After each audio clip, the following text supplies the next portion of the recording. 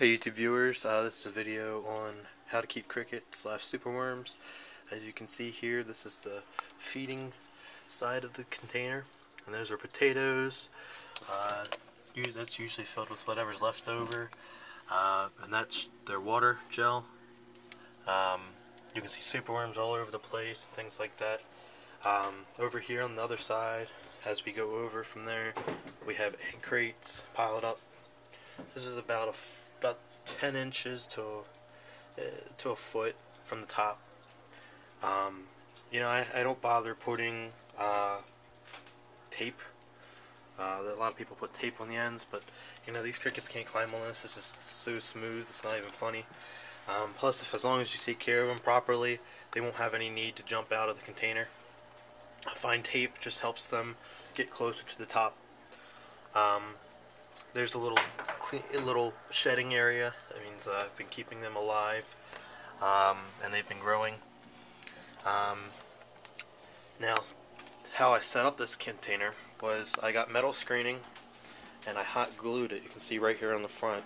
I hot glued it to it, and that's another good, let's say 13-14 inches by 5 inches, 6 inches, and that's just to get the air through the sides versus just the top.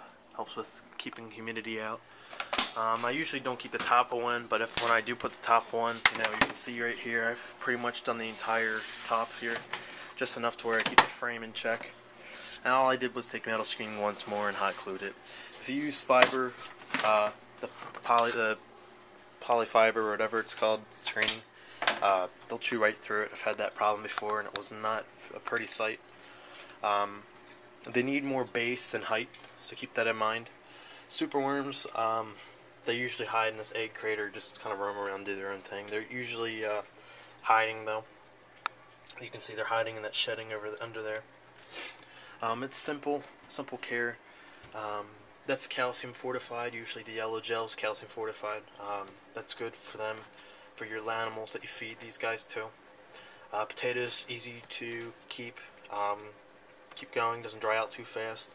And when the tops start to get dry, all I do is just cut it in half and it's fresh again. And that lasts for a few weeks to a couple months.